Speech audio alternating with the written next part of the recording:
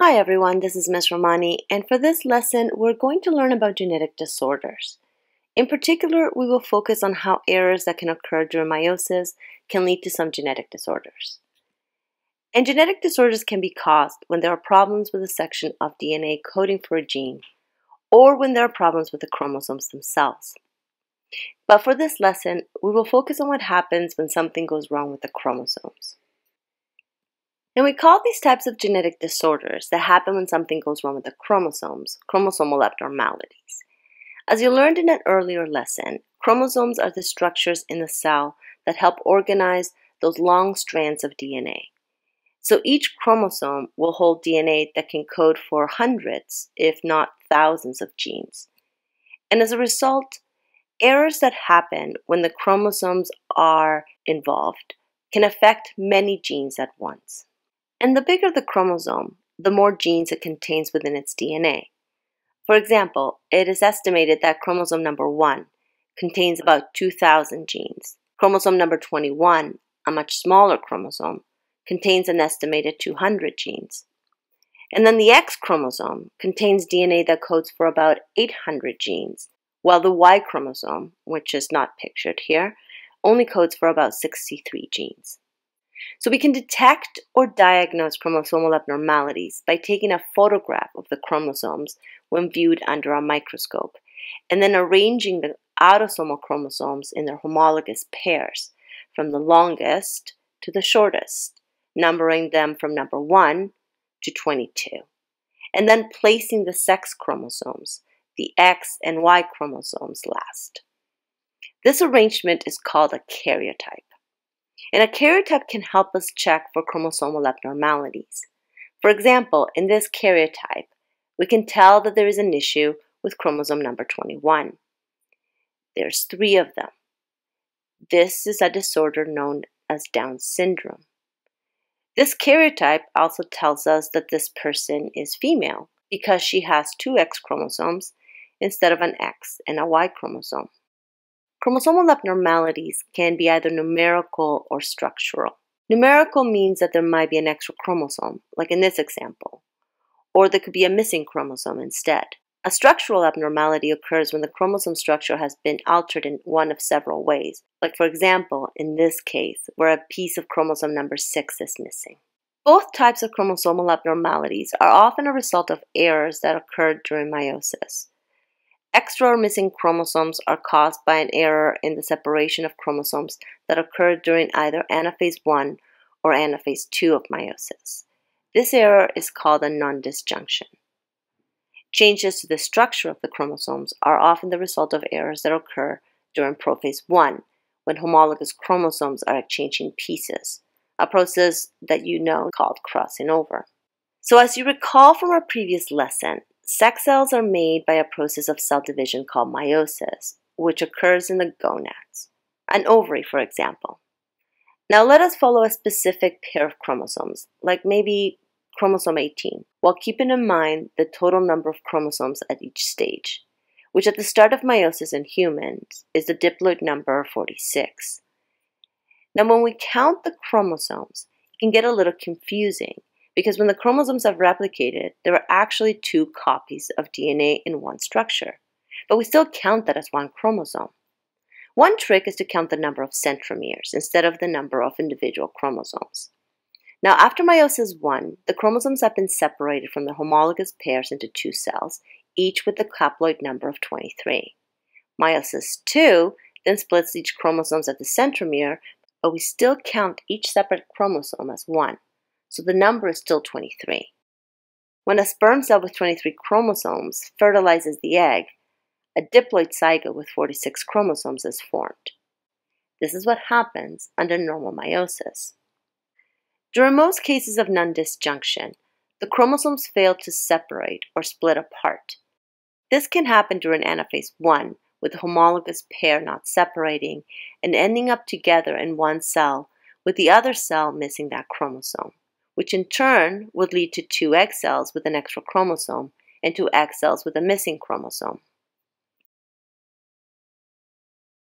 Non-disjunction can also happen during anaphase 2 of meiosis, which in turn will lead to a single egg cell with an extra chromosome and a single X cell with a missing chromosome. When fertilization occurs, a sperm with 23 chromosomes fertilizing any of the eggs with an extra chromosome will result in a zygote with 47 chromosomes in a condition known as trisomy. One of the effects of a non-disjunction is that some gametes can end up with a missing chromosome. In most cases in humans, embryos with a full monosomy are not viable. What that means is that the effect of missing a full chromosome is so severe that the embryos do not survive and result in a miscarriage. However, there is one exception, and that is the case of Turner syndrome. Turner syndrome is caused by a monosomy of the X chromosome. Individuals with Turner syndrome have a single sex chromosome, a single X, no second X, and no Y chromosome, which means that individuals with Turner syndrome are always female. Signs and symptoms vary among those affected. Often a short and webbed neck, low set ears, a low hairline at the back of the neck, short stature, heart defects, and other physical features are common. Typically, they fail to develop menstrual periods and breasts, but can do so with hormone treatment. They are also unable to have children without the help of reproductive technology. A trisomy, on the other hand, is what we call when an individual has an extra copy of a chromosome. An example of that could be XXX syndrome, which usually can go undetected since there are very few symptoms associated with the condition, or other trisomies like trisomy 21 or Down syndrome. Trisomies that do not involve the X chromosome, like Down syndrome or trisomy 21 or Edwards syndrome or trisomy 18, often result in either miscarriage or babies born with severe abnormalities that are found throughout the body. But why is that? Well, the answer is gene dosage. Gene dosage is the amount of genetic product that is needed to be healthy. For most genes, you need 2 copies of the gene, one from mom and one from dad, in order to have the healthy amount of genetic product, that is, the healthy amount of proteins produced in the body. In a monosomy, when a full chromosome is missing, production of proteins coded for all the genes in that chromosome will be too low. There will be too low a dose of gene products. If only one or a few genes are affected, like in the case of a genetic mutation, then the effects on the patient could be bad, but sometimes survivable. But when an entire chromosome is missing, that means hundreds or even thousands of genes are affected, which for most chromosomes is just not survivable at all. With the trisomy, the opposite is true, and you get hundreds or thousands of genes with extra dosage of product produced, which with few exceptions is also not survivable. And when it is survivable, it leads to severe defects throughout the body. But then, what makes the X chromosomes so special that they are the only ones for which a full monosomy, missing a full chromosome, results in a viable birth instead of a miscarriage, and for which a trisomy, that is XXX syndrome, leads to such mild effects as to go undetected in most cases? To understand that, let's revisit the fact that males have only 1 copy of the X chromosome, while females have 2 copies. This means that the gene dosage for the X chromosome, unlike any of the other 22, is only 1. You only need 1 copy of each gene in the X chromosome to have the correct dosage and produce the needed amount of gene product. So then, how can females survive with 2 copies of the X chromosome? The answer is X inactivation and Barr bodies. Early on in embryonic development in females, in every cell in that early embryo, one of the 2 X chromosomes is randomly chosen to stay active, while the second X chromosome becomes inactive.